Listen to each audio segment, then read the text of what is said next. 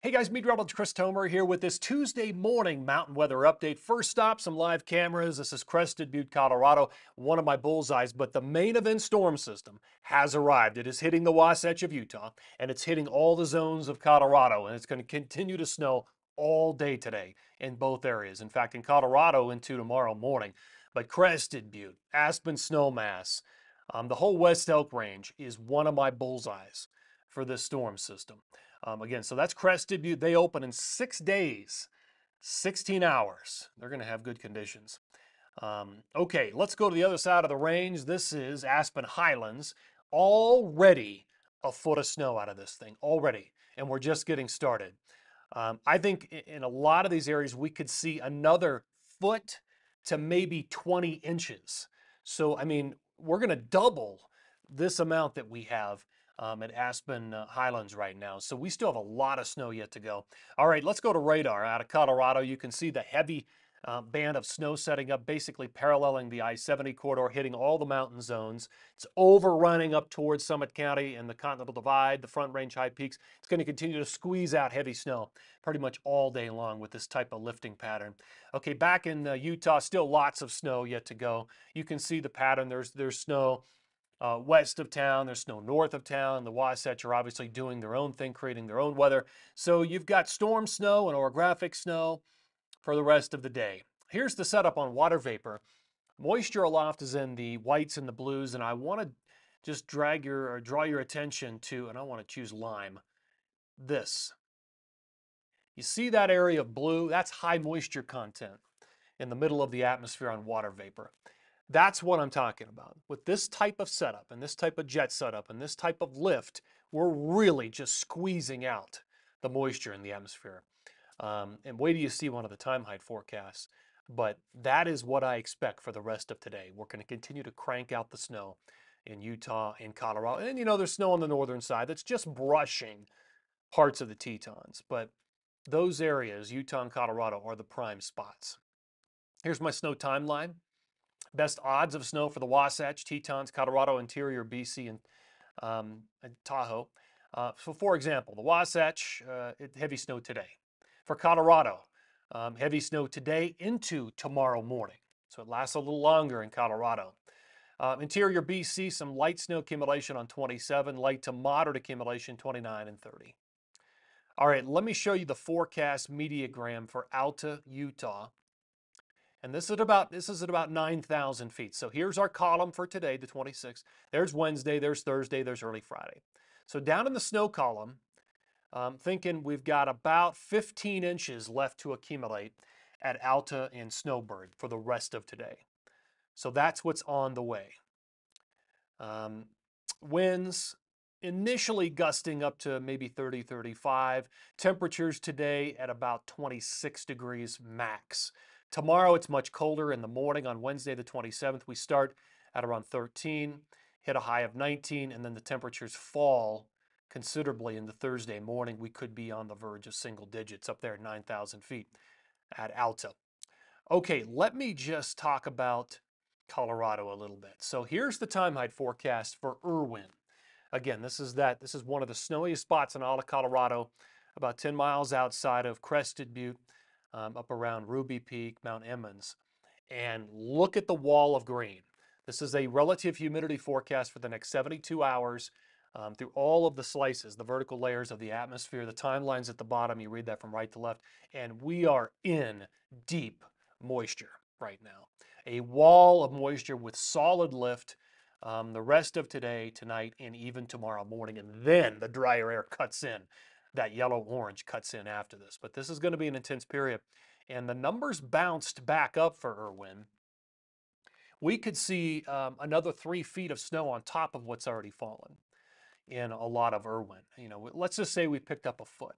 We could still see another 2 or 3 feet on top of that because this is forecast. I mean, it bounced up to almost 50 inches as a grand total.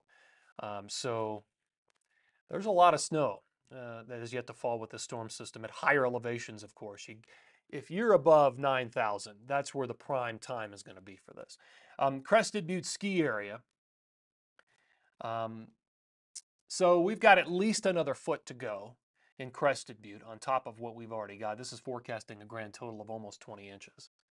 Let's just say we've picked up 6, so we have at least another foot. Loveland ski area, this number bounced up as well to about 24 inches as far as a grand total at Loveland. So let's just say we could pick up another 15 to 20 on top of what we've already got. So a lot of the numbers did move up. They did accelerate up in some of the overnight updates and some of the data. But the guidance here is suggesting that, we've got another 15 to 20 to go. Okay, here is the jet stream forecast by close of business today. You got that perfect jet streak, you got that west to east lift and orientation, and it continues to just nail Utah and Colorado all the way through tomorrow morning, in fact. And then things start to shift. There's some wind there with the jet, but look at the ridging that takes over during the early days of December. Everything shifts. All the cold air is non-existent across the west. It's all sitting out over the east, along the east coast and the Midwest and the Northeast.